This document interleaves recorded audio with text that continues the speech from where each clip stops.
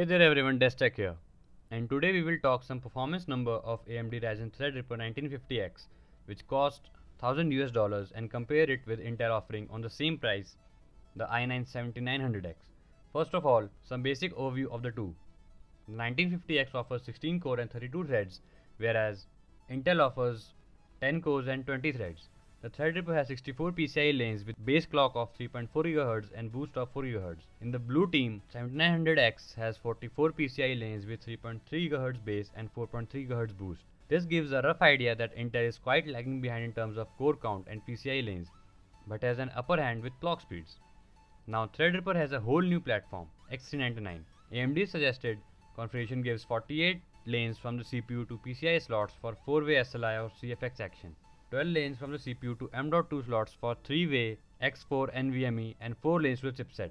The chipset then would have 2 gigabit Ethernet ports, a PCI by 4 slot, a PCI by 1 slot, a PCI by 1 for Wi-Fi, SATA ports, USB 3.1 Gen 1, USB 3.1 Gen 2 and USB 2.0 ports. The size of the processor is huge, and I mean fanatically huge.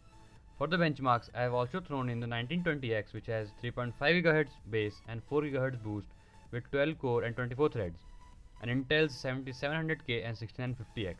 For test system, 1950X and 1920X is placed on Asus ROG Zenith Extreme with 32 GB of quad channel G-Scale RGB running at 3200 MHz with 512 GB Samsung 960 Pro M.2 PCIe 3.0 SSD. Those cores are kept cool by Thermaltake Flow Ring RGB 360mm liquid cooler, and powering the whole system is Be Quiet Dark Power Pro 11. In Intel X299 platform, the i9-7900X is paired with Asus ROG Strix X299 Gaming E, 32 GB of quad channel Corsair Vengeance RGB DDR4 running at 3200 MHz. Cooler Master Liquid Pro 280mm is cooling that chip. The storage and power supply is same as Threadripper system. So first there are synthetic benchmarks and then gaming benchmarks. The gaming benchmarks are done on 1080p resolution to make gameplay more CPU bound. On higher resolutions, the game bounds to GPU, which doesn't give accurate CPU performance. On higher resolution, the gap will surely decrease in gameplays.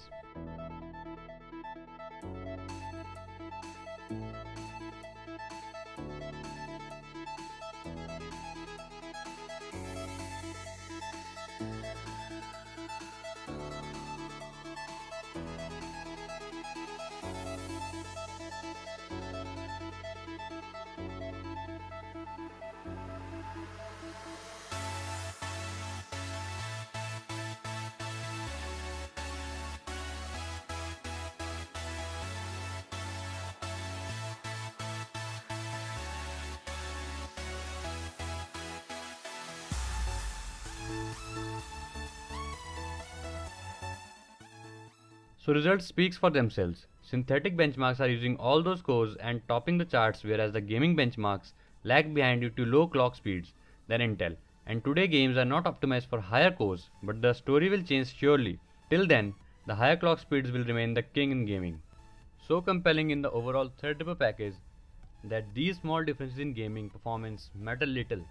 If you are an enthusiast who just wants the best components without feeling like you are being taken for a ride, Threadripper provides all the PCIe lanes, I/O and benchmark crushing performance you could ever want at a price under half what the competition is charging.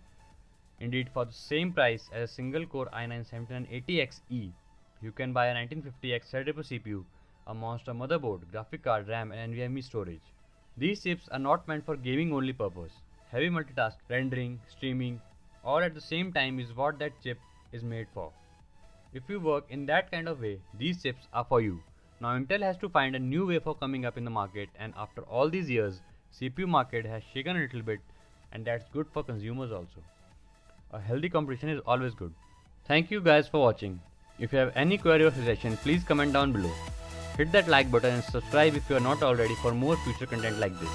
Thank you.